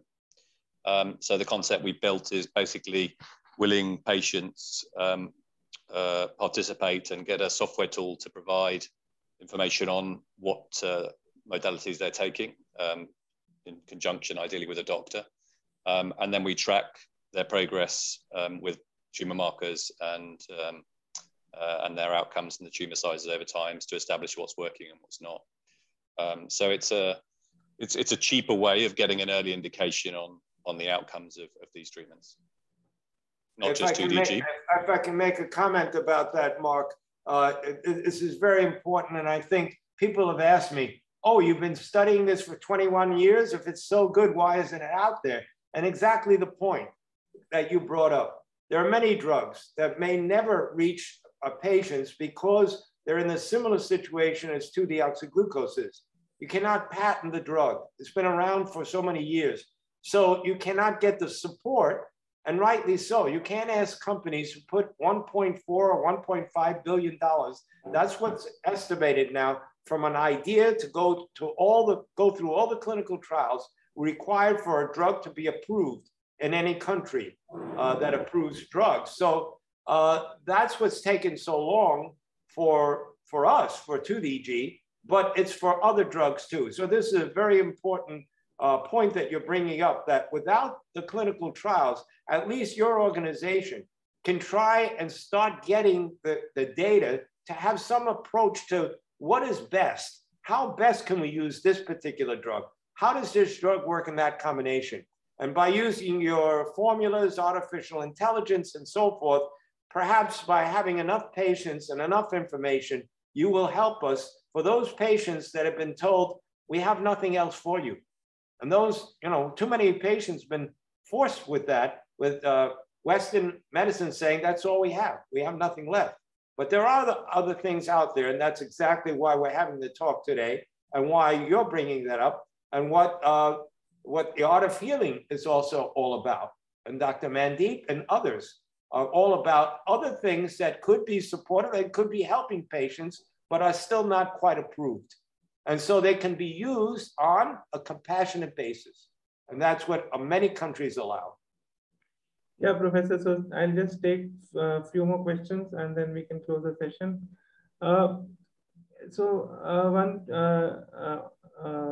One person is asking about any role of diet for cancer patients. I'm sorry, what did you say? Any what? Any role of diet in cancer patient? In regard to 2DG, like while you're taking 2DG. 2DG or... Why we started with 2DG? No. When somebody is taking 2DG, what diet modifications should be done? What other things should be done besides diet, food? What diet that person should have? Or what they should be doing besides 2DG? Is that what you're saying? In terms of diet. Diet. I'm sorry, diet. Thank you. I didn't quite understand. So we don't know, or we would just say that lowering glucose is always a good thing for cancer patients. Of course, cancer patients who have gone to stage 4 might be suffering or starting to suffer from cachexia. So now you have this problem of this loss, but cachexia is not necessarily due to loss of glucose.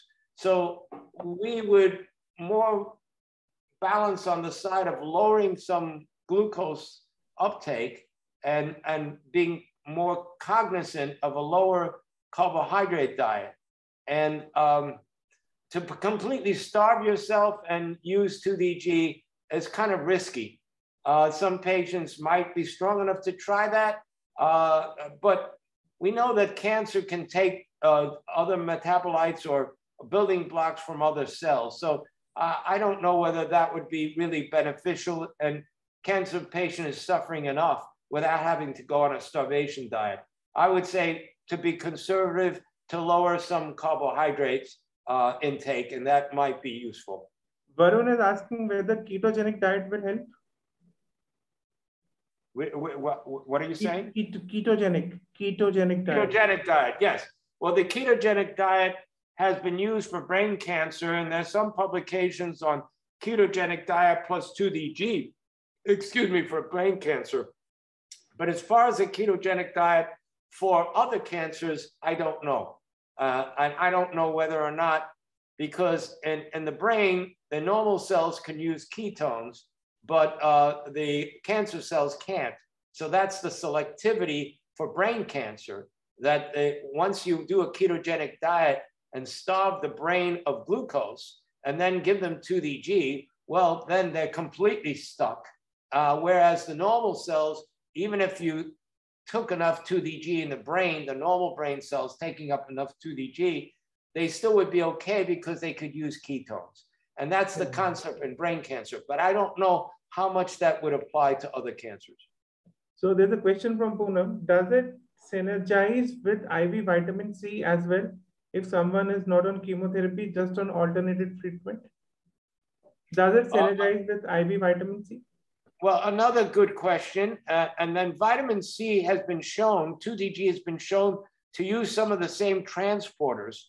And we tried that in the lab and weren't too successful in using inhibitors of vitamin C in order to get our effects that we got with 2DG. But there's possibility that you would be competing, for the glucose receptors, which may or may not. So I don't know. I'd have to say I don't know. But Daniel, you might have some comments on that. Yes, sir. Thank you, Ted.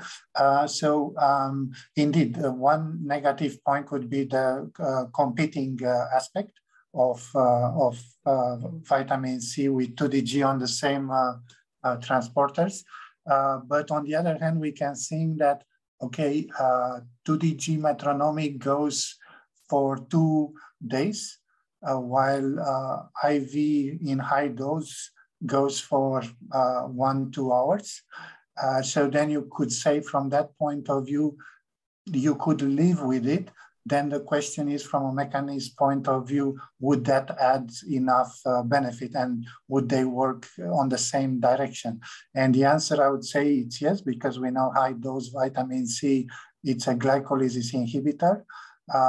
And so you could, essentially, how you could see it in time is that you will have vitamin C high dose inhibiting, adding up to inhibiting, so that you can inhibit stronger the glycolysis temporarily, and then you come back with 2DG as that is running as metronomic. So this is just a little bit, thinking how that would work. But also to, come back to examples, real life examples. So the patient that Professor Lampidis mentioned in the presentation, the ovarian cancer patient that had complete remission, the clinic that was doing the treatment, they did implemented vitamin C high dose in between the 2DG treatment. So essentially, it went something like this.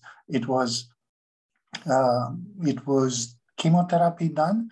After that, followed by 2DG metronomic for like 2 days.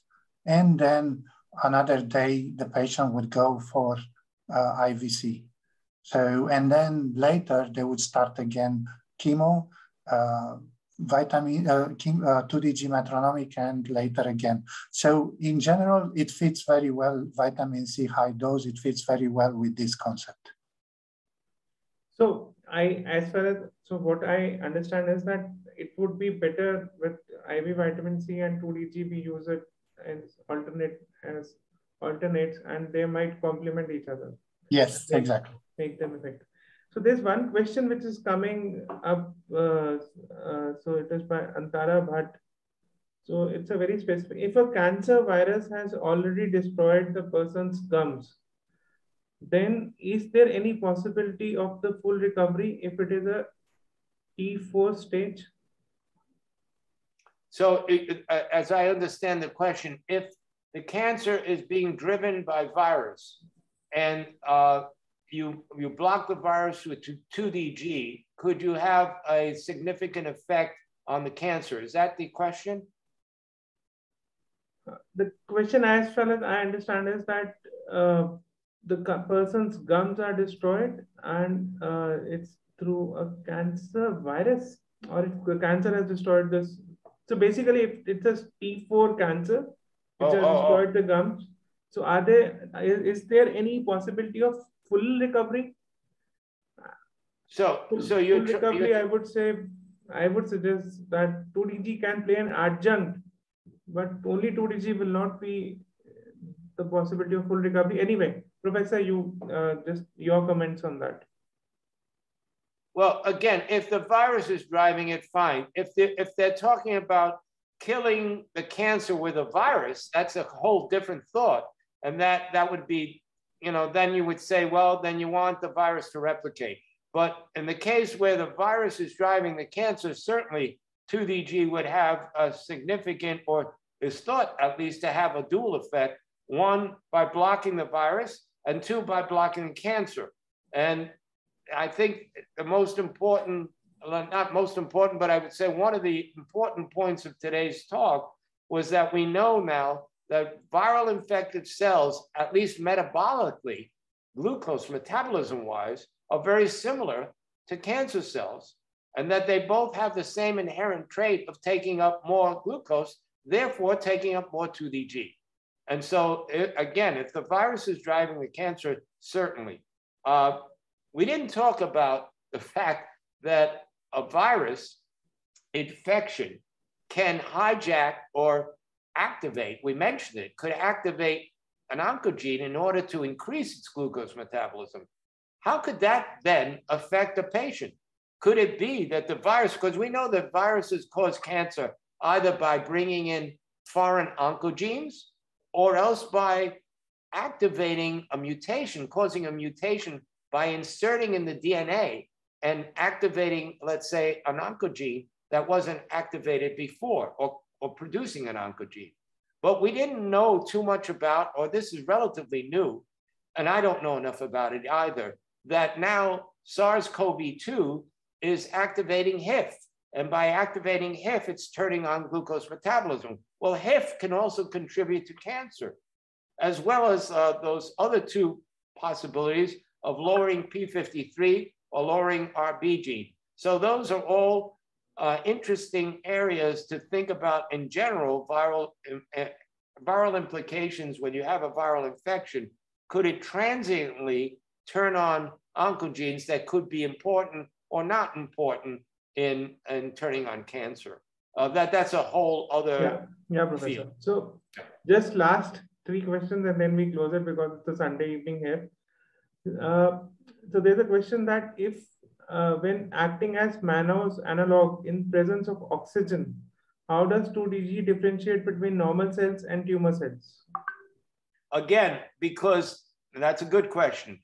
Two possibilities. One, those cells that are sensitive, because most cancer cells, even though they take up more 2DG and therefore interfering with mannose more than in normal cells. So first of all, 2DG is taken up more by cancer cells, but those cancer cells, most of them are not affected by mannose as far as killing them.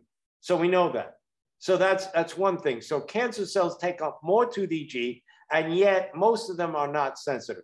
Those that are sensitive most likely have a defect in handling ER stress. That's most likely. Or else they're taking up so much 2DG that now that mannose effect is too strong for them, or a combination of those. So I don't think that 2DG will be causing anything detrimental to normal cells as far as toxicity, as far as what we've seen so far in those patients that have taken metronomic 2DG for 2 years, as far as those patients in the phase 1 trial who took 2DG for a year orally almost every day, and we haven't seen it. So, and on other trials. So I don't think that's a big concern, except maybe patients who do have defects in handling ER stress, then yes, then that could be effective. So basically, I also feel that since the cancer cells would be expressing more blood receptors, so than normal cells, so more 2DG or glucose or mannose would be taken up by cancer cells versus normal cells.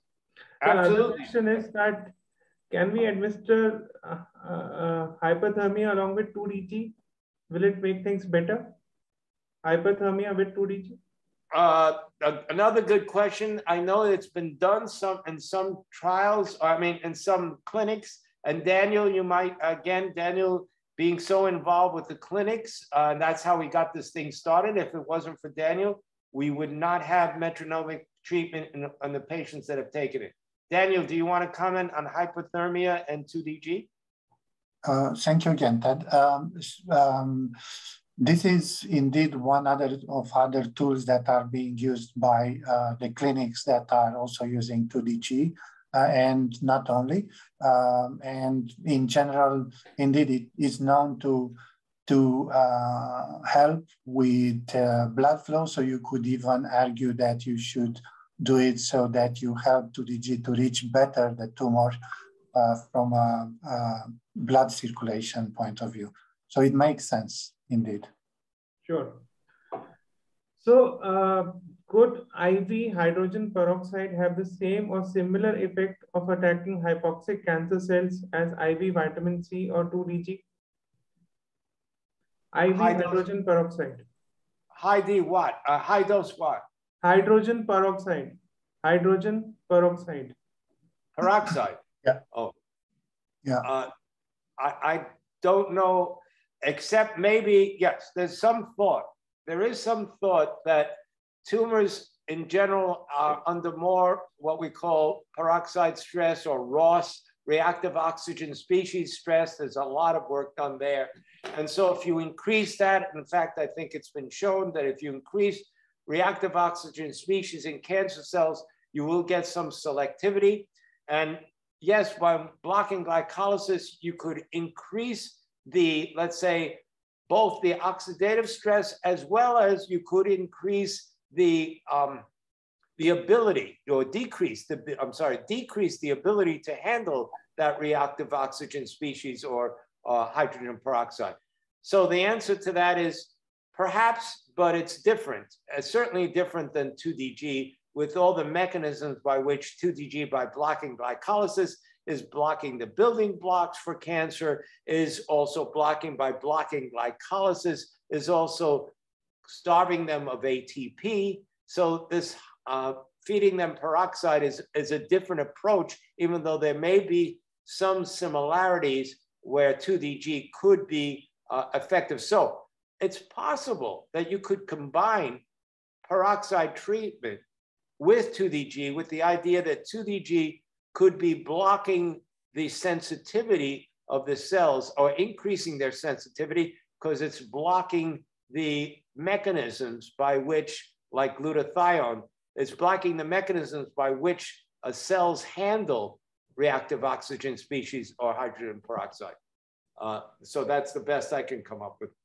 So I would just request for the group that if they have any other questions, they can log into artofhealingcancer.com and they can put in questions there. We'll connect, we'll send your questions to Professor, and we'll be asking him that if he can answer that. One last question, Professor, before we end. Why this 2DG has taken so much time and it's not available, and still it's not available in the conventional medicine? Like yours is like more than 20 years of research into it, and still we are not using it as effectively, as rampantly as it should be. Well, as I mentioned before, it takes a drug many years from the concept to actual being used legally, approved by governments to be used and sold to patients. And the estimation is anywhere from $1.4 billion and up. And so most researchers using a drug that cannot be patented will not be, let's say, supported by the pharmaceutical industry that has that kind of money. Why? Because the pharmaceutical industry, and rightly so, is a business. And being a business, they have to first think about profit. They're not charities. They can't afford to be. And so they're not going to put money into a drug where they cannot make money out of it. And so, as I said, 2DG, like many other drugs, 2DG is not the only one, might never reach patients because of that, not only from cancer, for other diseases. And so I think that's really the main point of what's kept 2DG, because, well, I should say this. We got to a phase 1 trial only because a small company in California, headed by George Tidmarsh, and he was an MD, PhD from Stanford, and was very interested in the mechanism. So this little company was focused on this and built itself around the idea of this universal treatment for 2DG. But then, because it made some mistakes in other, let's say, parameters, it was not able to continue, and so they could not fund. But we have a law in the United States that was passed 2 years ago, Right to Try Act. And that means that if a drug has passed a phase 1 trial, and why a phase 1 trial? Phase 1 trial is to decide on the efficacy, on the safety, to see whether that drug is safe, instead of saying, okay, I took this drug for my house, why don't you use it? Well, why don't you use it? You haven't told me how it works and whether it could be detrimental to me. So I don't know if I want to take that drug. But if it's been through a phase 1 trial that has decided on how safe and the amount that you can take, that you can safely take, that Right to Try Act then says, if it's been through that phase 1 trial, then you have a right to appeal to the FDA and say, can I use that to treat this patient who is out of resources? There's no other thing that we can give him to try, or her, to try and treat that patient. Therefore, can we, and that through the Right to Try Act, the FDA will approve that drug. And in fact, that's happening now. We haven't done that yet here in the United States with 2DG, but that's something that we need to explore, because we do know that 2DG has been treated and been used in many other countries. Metronomically, we're talking about the metronomic use. Sure. I think in that case, Mark's initiative does really help a lot of patients for that. And I really congratulate Mark for his initiative. And lastly, I would thank you, Professor. I really express my sincere gratitude, regards to you, Professor Lampidis. It was really, I would say, phenomenal and eye-opening. Also, I would express my gratitude to Dr. Daniel, Mark, for taking time out of their busy schedule. I also take the opportunity to actually thank DRDO, Dr. Reddy's lab, and our esteemed Prime Minister for bringing this drug to India. And also, India may be the first country in the world to provide approval to 2DG still in oral form. I really request ICMR, DST, Ministry of Ayush, or any other ministry which is involved, even private organizations, to help us conduct further research, trials, or to understand more about this drug. And if it really is efficacious, as Professor is telling about, and Daniel and Mark are sharing their experience about it, we would really like that this drug should reach our masses, specifically suffering cancer patients, and their lives can be made better. We at AOHC are really willing to contribute in our best ability and capacity. Thank you. Well, I want to thank you. Thank you, Dr. Mandeep. This is very helpful to getting out the word to other people who do not know about 2DG. All we would ask of those people or those doctors that want to use the protocol, we would gladly supply it to them.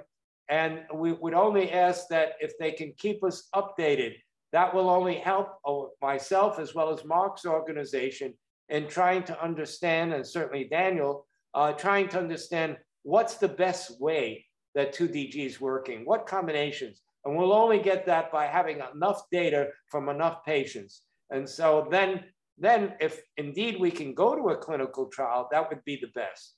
Because in a clinical trial, then we can isolate and we can say, we're just giving these patients 2DG, these patients are just being treated normally, and we're going to see whether or not it makes a difference. That's what a real clinical trial will do. And hopefully someday we'll get to that. Thank you, Professor. And I again take the opportunity to send across a message that if anybody wants to reach us, to reach Mark, to reach Daniel, to reach Professor, they can reach us at Art of Healing Cancer. We'll definitely facilitate your connect with Professor and other people. And since it's late in time in India, it's a Sunday night. So a very good Sunday night. And I really thank you, Professor Daniel and Mark, that they are sitting in different time zones. And all of them have the Sunday morning, evening, or afternoon, and they have taken time out. And it was a phenomenal session. I'm really honored, and I express my gratitude with folded hand. Namaste. Thank you.